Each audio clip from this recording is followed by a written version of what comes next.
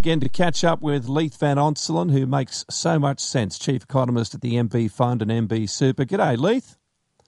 G'day, Bill. How are you? Well, thanks, mate. And talk about the Treasury of Common Sense. We have said a lot in the last week or so for a whole range of reasons on how gas policy is still crippling Australia. More figures came out during the week to support what you said on this program, I think, at least a week ago. That's right, mate. Look, the Australian Competition and Consumer Commission, the ACCC, which is obviously our competition regulator, they came out on Friday and they said that despite Australia, well, East Coast Australia exporting more than 70% of its gas reserves to China and Japan, etc., that East Coast Australia is facing gas shortages by 2027 unless, quote, new sources of supply are made available. Now, Bill, this comes just over a decade ago when the ACCC explicitly recommended against a domestic gas reservation policy when the Gladstone LNG terminals have been approved early last decade. And this failure to reserve East Coast gas has made East Coast Australia the only gas exporting region in the world without a domestic gas reservation policy. And what this has meant, this is the reason why East Coast Australians are paying enormous gas and electricity bills, because gas is used obviously directly to heat our houses, in manufacturing, things like that, for gas furnaces. But it's also used directly in electricity generation because gas is used as the backstop. Every time we don't have enough solar power, we don't have enough wind power, etc., we need a gas turbine to basically create our electricity. And it's vitally important over winter when obviously solar's not very good. And then we've had very still conditions, so we haven't had much wind power. So that's made us very reliant on gas. The problem is we've created this artificial gas shortage on the East Coast, despite the fact that we sell more than 70% of it. And because of this, Australians are basically being told that we've got a shortage, we're not going to have enough. And that it's the reason why Australians are paying so much more for our energy than even Europeans and people in Asia at the moment. Because despite the fact that we're swimming in gas, we've got a shortage, and we've allowed a group of foreign-owned energy cartels to effectively take control of our energy, and they're selling it overseas cheaper than what they're selling it to us. And because of that, we're paying some of the highest energy prices in the world. It's the reason why we have a cost of living crisis. It's the reason why manufacturing sectors are going broke. And it's the reason, it's one of the reasons why we have this stubbornly high inflation. And the brainiac solution to this, which has been put forward this week, it's just crazy, is to first extend the life of coal-fired power stations, as has been already done in Earing Station in New South Wales, which is the life of that has been extended. So that's going to increase Australia's emissions, and it's going to mean that we don't meet net zero, which is what the politicians say they want us to do. And then the other brainiac solution is, now that Australia's been told that we need to build gas import terminals down the East Coast so that we can then import our own gas at inflated global prices. Forgive me for laughing, but reserving the gas domestically. It's crazy. Yeah, sorry, mate. I was laughing there, and it's just so preposterous, really, isn't it? How do you unravel that, Leith? Yeah, look, it's pretty simple. I mean, the simple solution is for policymakers just to copy every other gas exporter in the world, including Western Australia, which does this, by the way, and implement a domestic reservation policy. I mean, just say you got to supply Australia first before you can export. This is what every other place that exports gas in the world does, and it's left their citizens with cheap and abundant gas, which they can then use in electricity. So, for example, the United States now is now the number one gas exporter in the world. They overtook us a year or so ago, and yet Americans are paying US $2.50 a gigajoule, which is about $4 Australian a gigajoule. Us on the East Coast are currently paying $16 a gigajoule. And, last Friday we were paying $25. So we're paying 4 to 6 times what Americans are paying, despite the fact that they are the biggest gas exporter in the world.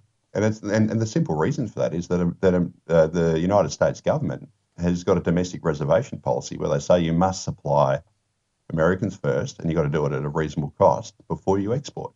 We do the opposite down here on the East Coast. We sell it to everyone else first, and then we allow the foreign-owned energy companies to gouge us domestically and charge us absurd prices and then claim that we've got a shortage.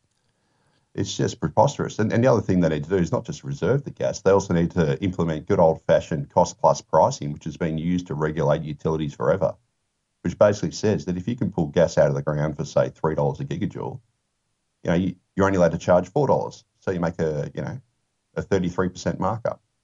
Just simple policies like that would alleviate the situation. And what it would mean is that it would deliver us not just, cheap gas, which is what we should have, given that we're a major exporter and we're swimming in the stuff, but also then allow us to have cheap electricity, because gas is a vital input into the electricity process and actually sets the electricity price, especially in winter when we have, a dearth of solar power, and wind the wind is generally not as strong in wintertime. You need gas. And if we have cheap gas, we'll then have cheap electricity, relieve cost of living, relieve Australia's inflation. It'll mean that we'll actually have a more competitive manufacturing sector, because obviously energy is a vital input to the manufacturing process. And the thing is, if we don't do this, Bill, we're just going to have forever high gas and electricity prices. Inflation is going to remain rampant across the economy, which will keep upward pressure on interest rates.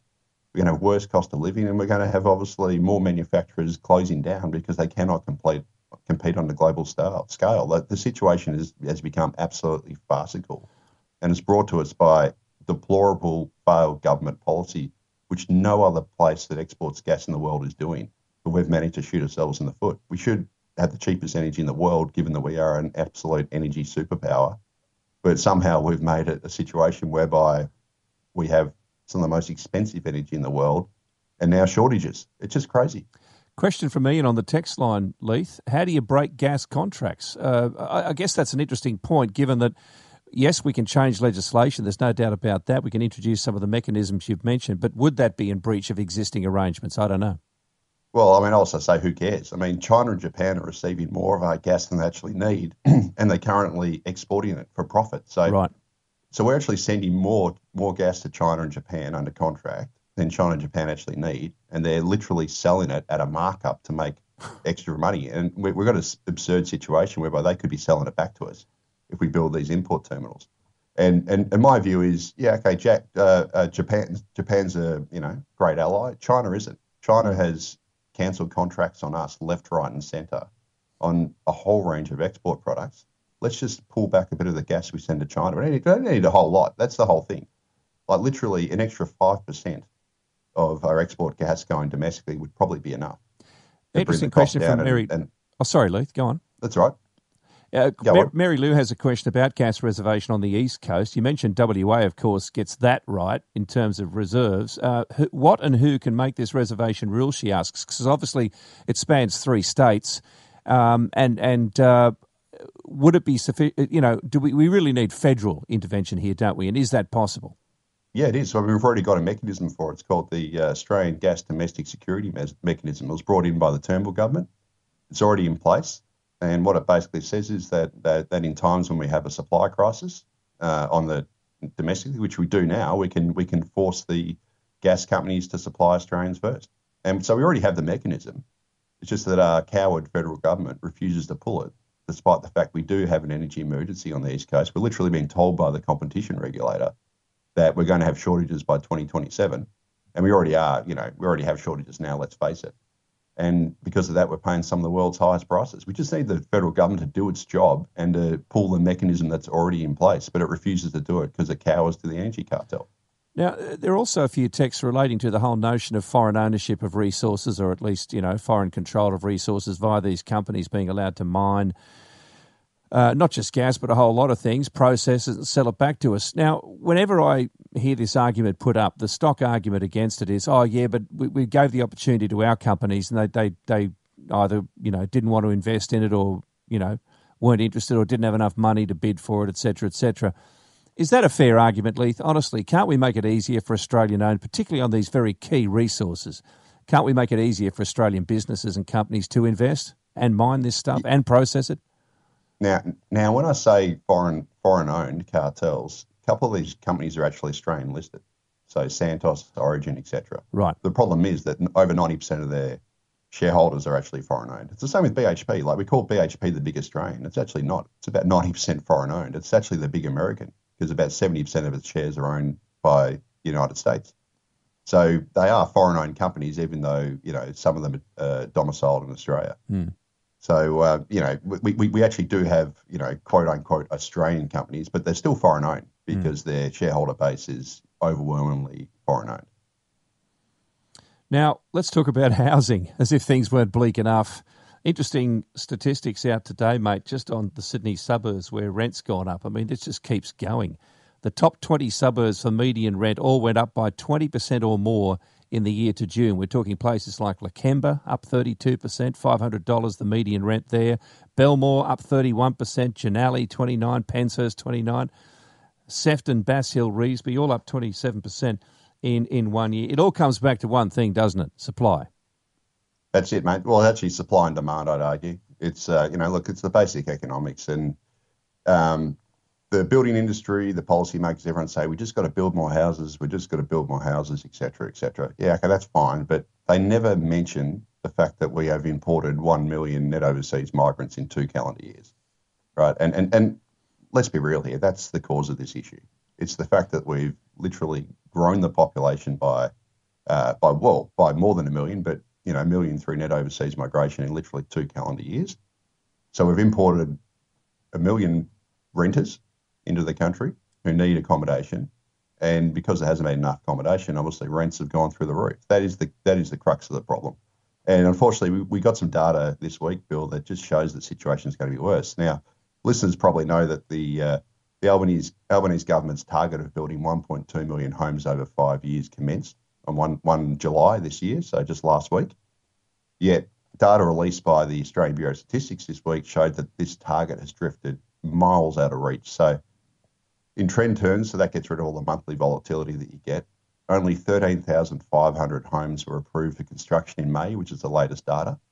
And that's 6,500, or roughly 1/3, below the run rate of 20,000 homes required per month to meet Labor's target. So we're effectively 1/3 below that. And in the year to May, which is the most recent data that we received this week, only 164,000 homes were approved for construction, and that's roughly 1/3 below Labor's 240,000 annual target. So the problem with it is we're bringing in all these people, and yet the supply side of the housing market is completely stuffed, and we've got the lowest approvals for more than a decade, and approvals are forward-looking indicators for construction. And the reason for that's pretty obvious. I mean, we've got fairly high interest rates at the moment. So we've got 4.35% cash rate, obviously, which is the highest in well over a decade. We've got a 40% increase in construction costs since the start of the pandemic, which has made it way more expensive to build housing. The residential building industry is also competing for labour and materials against the state government big build projects. That's made it a lot more difficult to get those labour and materials for building housing. And finally, we've lost nearly 3,000 construction firms last financial year, so the financial year just gone, which has meant that we've got less building capacity. So the solution here is, it's all well and good to say, we need to build more homes. The fact of the matter is the macroeconomic conditions are not conducive to that. So the solution has to be to lower immigration to a level that is commensurate with the nation's ability to build housing infrastructure. At the moment, we're running it so far above that. And there's no signs that it's going to actually improve, because the long-run migration forecast for Australia, this is, beyond the next few years when it's supposed to come down, is that we're supposed to have 235,000 net overseas migration per year for the next 40 years, according to the Intergenerational Report. And that's going to grow the nation's population by 13.5 million people in only the next 39 years. So that's the equivalent of adding a Sydney, a Melbourne and a Brisbane to Australia's current population of 27 million in only 39 years. Now, that's going to need about 5.5 million houses to meet that. And I just cannot see how it's possible to build that volume of housing. It's certainly not good quality housing to meet such a massive population expansion of 13.5 million people in only 39 years. It just cannot be done. So the solution to this whole housing issue is to slow the population growth right back and make it at a level where we can actually build the housing infrastructure for it. Because at the moment, and the long run forecasts are that we're never going to get there. So we're going to be stuck with permanent housing shortages for the next, for decades to come under official government policy. Can't say it any better, mate. And the numbers are plain and there for everyone to see. What can you do? Leith Van Onselen, thank you so much once again, mate. It's been great to talk to you. Luke will be back next week, but you will too at the same time. Thank you. Yeah, thanks, Bill. You've done a great job, mate. Cheers, mate. 25 past 11.